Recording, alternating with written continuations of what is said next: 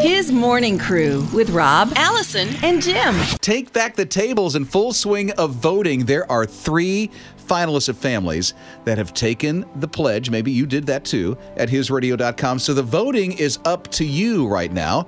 The White family is one of those 3 finalists. They both work in local law enforcement, so they're putting their lives on the line every single day. They have 3 kids, 16, 11, and 2. So you can imagine what their house is like. They work, they have scouts, a lot of school activities, youth group. The oldest is in junior ROTC, so it can be very challenging to get around the table. But they've taken the pledge and they've made it very serious. And here are some of their thoughts that they posted at hisradio.com when you go and vote. We decided to do this because it was important to us as children, me and Nate, when we were kids, to get with our family and eat together at the table every night. And I know that it's important for us to do that as a family now so that we can reconnect every day, even if it's just to see what's on the schedule for the next day. So we decided that it was something we needed to do.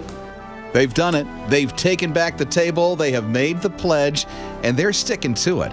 So if you feel they should win, vote for the White family at hisradio.com for Take Back the Table, and maybe they'll be the family that you choose to go to Dollywood and the Dreammore Resort. That is at hisradio.com.